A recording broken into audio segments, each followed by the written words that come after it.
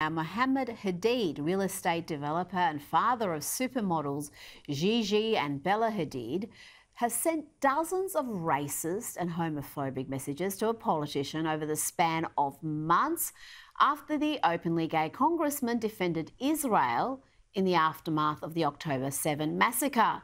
Mohammed Hadid has now issued an apology of sorts. I'm not sure if it is an apology. In a statement, he said, "I need to apologise, not for the anger I feel, but for the words I used to express that anger.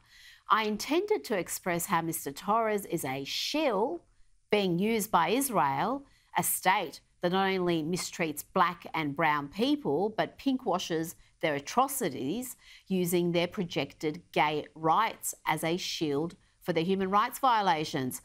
Oh, goodness me. Joining me now is entertainment and royal reporter Kinsey Schofield. Kinsey, Mohammed Hadid, in fact, the whole Hadid family are no strangers to political activism. The supermodels have been outspoken on Israel and Palestine. What can you tell me about this latest episode? Yeah, I mean, both daughters have faced controversy just over social media activity. Gigi famously shared an infographic to Instagram, also posted by her father, which read, "There is nothing Jewish about the Israeli government's treatment of Palestinians." And the Israeli government fought back, and they said there's nothing valiant about Hamas's massacre of Israelis.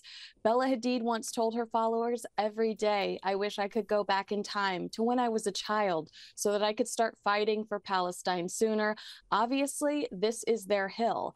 The executive director of Stand With Israel posted the Mohammed Hadid story about harassing Rapper Torres with the caption, "The apple doesn't fall far from the tree."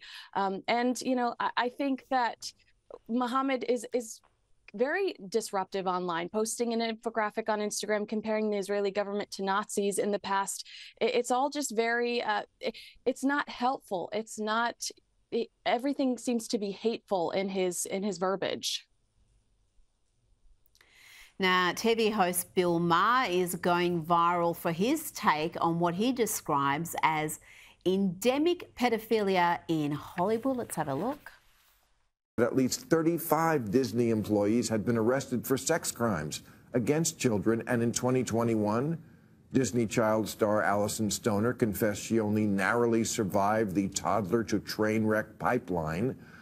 The next year, child star Cole Sprouse told the New York Times that young actresses at the Disney Channel were heavily sexualized from an early age. You know, Willie Sutton said he robbed banks because that's where the money is. And the reason we find pedophiles in the Boy Scouts and the Rectory and kids' TV is that's where the kids are. Brian Peck, who was one of the lead creeps at Nickelodeon, served 16 months in prison for the molesting he did there. Disney hired him, naturally, to work on a children's series. Oh, for pedophiles in Hollywood, it's a small world after all.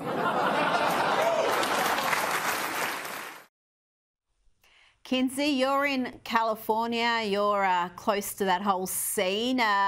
Is what he's saying, what he's saying there, having an impact in Hollywood, or are they just blind to this sort of criticism? Because it normally comes from conservatives. It's unusual for it to come from someone like Bill Maher. And that's what his point was, that we've become so divisive that if somebody from the opposite end of the spectrum, like Ron DeSantis, makes the criticism, we immediately shut it down. I think it is the norm here. Think about Disney kid Demi Lovato, her 2018 drug overdose, her temporary they-them period. And while we're talking about the importance of words, she says calling extraterrestrials aliens is offensive to extraterrestrials. I mean, that is a Disney kid gone sour. Two words for you, Miley Cyrus. I'm still haunted by her twerking at the MTV Awards. Lindsay Lohan, she looks like she's found her footing lately, but there was a very long period of time where we could collect her mugshots like, you know, baseball cards.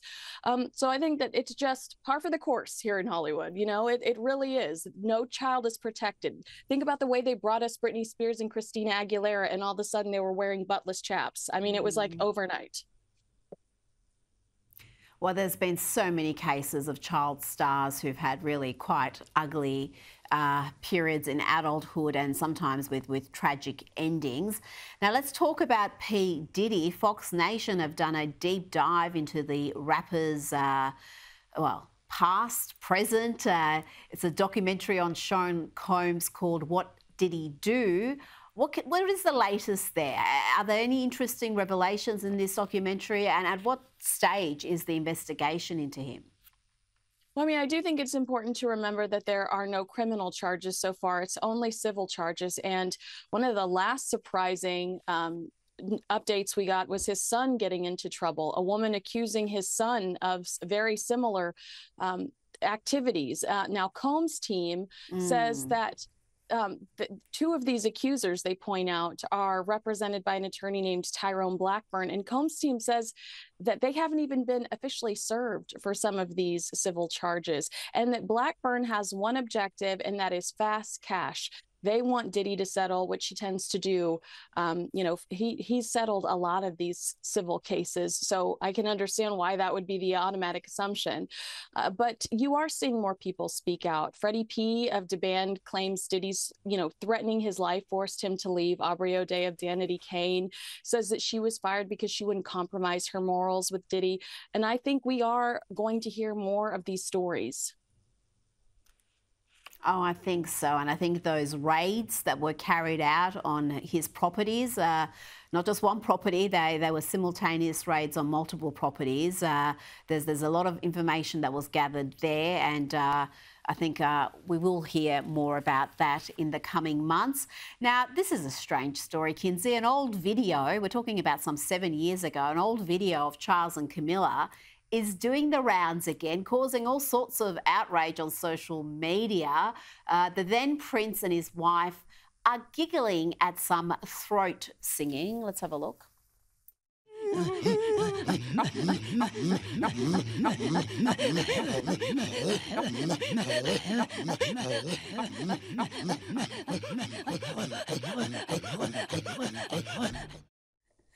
Now, I don't know what else they're expected to do other than laugh at that, but apparently that's outrageous and racist and shows that they're not culturally sensitive. There's all sorts of commentary flying around now from the keyboard warriors who are upset by that footage. Some 7 years later, again, I hasten to add.